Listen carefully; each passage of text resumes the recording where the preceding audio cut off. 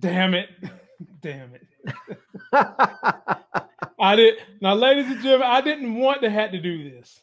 But number 3, and if you're finding me and Larry for the first time, please subscribe, my channel, his channel, turn on notifications. Number 3 on our list is this mess right here. Oh, God. You've got the YouTuber, you've got the racist-ass YouTuber who built a following being semi-racist in a boxing match this weekend with Nate Robinson, 3-time NBA slam dunk champion, who's exactly my height, 5'8.5". They had a little boxing match, ladies and gentlemen, and Nate got his ass knocked the fuck out. Now, before we even go into the dynamics of the fight, what went wrong with the fight, ladies and gentlemen, I've got to show you guys some of the best Nate got his ass knocked out memes I could get my hands on, and boy, they vicious. Sit back, laugh, and then we'll break this down.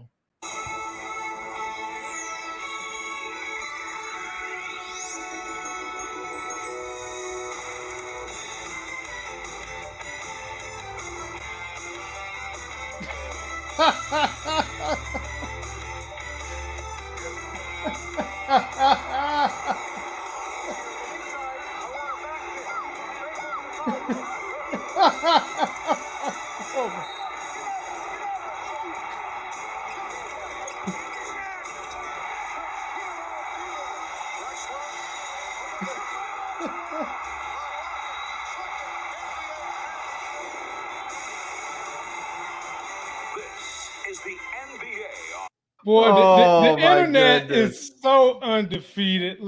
The internet is so undefeated. Well, ladies and gentlemen, where do I begin with this fight? First of all, let me just say this. Like I said before, you got Jake Paul, the brother of Logan Paul, internet sensation, semi-racist, thinks that he's the Conor McGregor to the world. This was his second boxing match. Mind you, he won the first one too. And you got Nate Robinson, who decided after playing the NBA for like 12 years or however many years he played, he decided he's going to cross over into boxing. Now, mind you, ladies and gentlemen, one of the reasons he crossed over was because he felt like athletes was being disrespected by Jake Paul, thinking that he can just cross over into boxing coming from YouTube. And so little Nate decided that he was going to avenge our culture because of how racist Jake Paul has been, and because I'm sure in the back of his mind, he thought, this is a lily-covered white dude, I'm just going to beat him up. And ladies and gentlemen, he went in there and got his ass pummeled. He got our culture embarrassed. He looked horrible in there. And one of the things that I would have to say about it, considering I boxed right out of high school, whoever he went to training to, they didn't teach him nothing about defense. Nothing.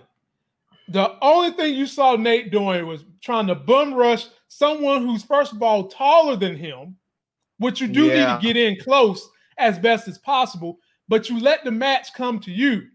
Another thing I saw that he was doing wrong, every time he got knocked down, and the first time he got knocked down, ladies and gentlemen, that should have been it. The ref, he should have been counted down from the beginning. I'll say that. And then the other thing I'll say about that is, the hit that knocked him down the first time was somewhat of a cheap shot.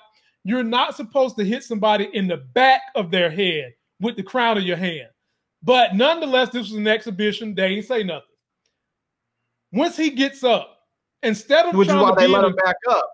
Yeah, once he got up, instead of getting a defensive position and getting his bearings back, he goes full bore, running into Jake Paul, getting some more of that smoke, and then got his ass knocked out. I've seen a lot of people trying to say we should commend him for having the courage for getting in the ring. No, why? No, the F, we shouldn't. When you sign up to be a lifeguard, you know there's a chance that you might drown saving somebody. When your ass signs up to be a fireman, you know you might go in the house and get your ass burnt up saving somebody else. When you sign up to be a boxer, you know there is a chance you might get knocked the F out like you on Friday. And that's what he did. What I feel bad about is whoever his trainer is, if he had one, you ain't getting him ready. You had him in there looking bad. Anybody who knows boxing is upset because, first of all, Jake Paul is not some technical boxer in the first place. His technique was better than Nate, but he's not a technical boxer. He's still rough around the edges. And then you got embarrassed by someone who is now thinking he needs to get in the ring with Conor McGregor and other pros. And I'm telling y'all right now, the minute Jake Paul puts his foot in the ring with a professional, his ass is going to be eating the canvas too. But Nate, if you're really serious about boxing, hire you a good trainer, do some real deal sparring, and learn defense to go with your offense. The floor is yours, Larry. Man, I mean, don't get me wrong. I got to give anybody props that's willing to get into a boxing ring or an octagon and go at it. I wouldn't advise it. I think it's one of those things that people should recognize that you don't play boxing. You have to know how to box.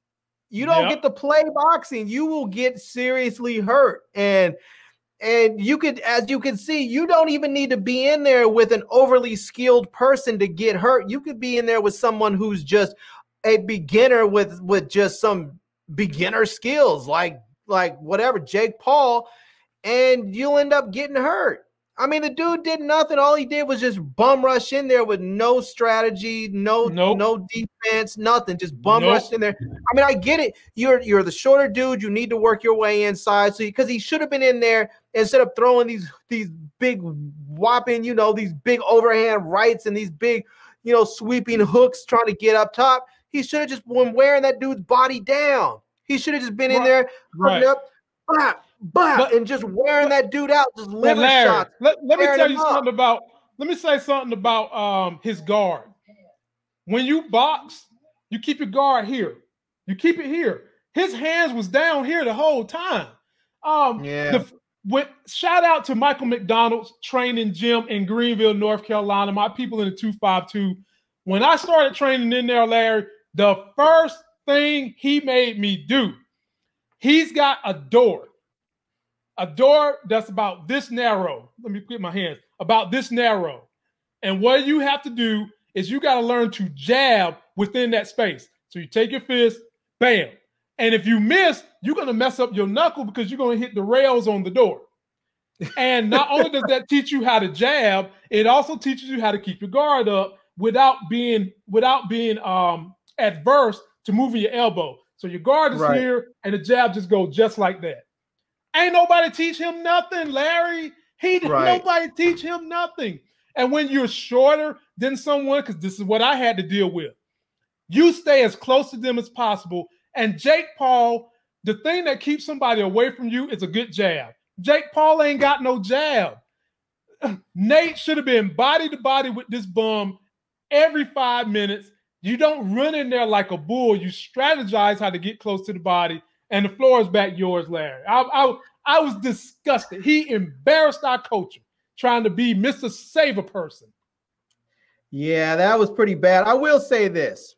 I think that what he did was give Jake Paul such an over-exaggerated sense of himself that he's going to go get himself hurt in his next fight. That's true. Because I mean, don't get me wrong. Jake Paul, when he hit him, that overhand right that he threw and hit him, bling, that first one that knocked him down. Yeah. I mean, the one because he was knocked down twice right before the end of the fight. So that first knockdown, I think that was what, in the second or third round.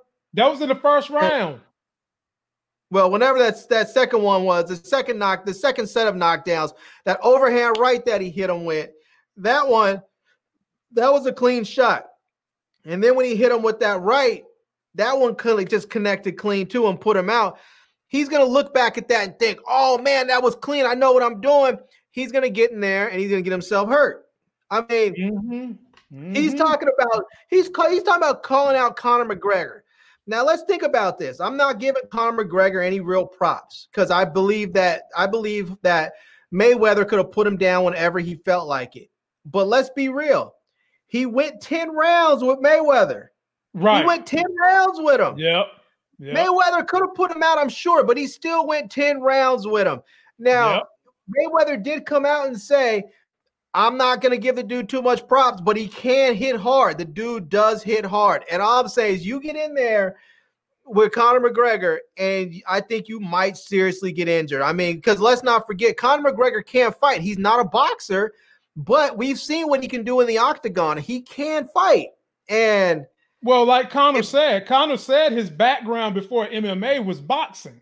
So that's why he was willing to cross over with Floyd Mayweather. But in all honesty, Larry, I don't see them fighting, and let me tell you why. Both of these two dudes are QAnon's heroes. These two dudes are borderline racist, and all these dudes that love Trump, their favorite white people and athletes would include Jake Dan Paul, Logan Paul, and Conor McGregor. They ain't about to fight each other and tear those group of people apart. They're not about to do that. And if they did fight, the draw is not Jake Paul. The draw is going to be Conor. And so he would be able to, in essence, pull the string. So let's just say they had a $50 million fight, Larry.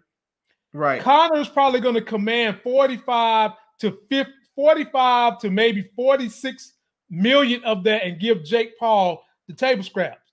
Of course, Jake Paul would be happy to take that because then he can use the finish, go ahead and continue monetizing his social media reach and all that. But do I see those two fighting? No.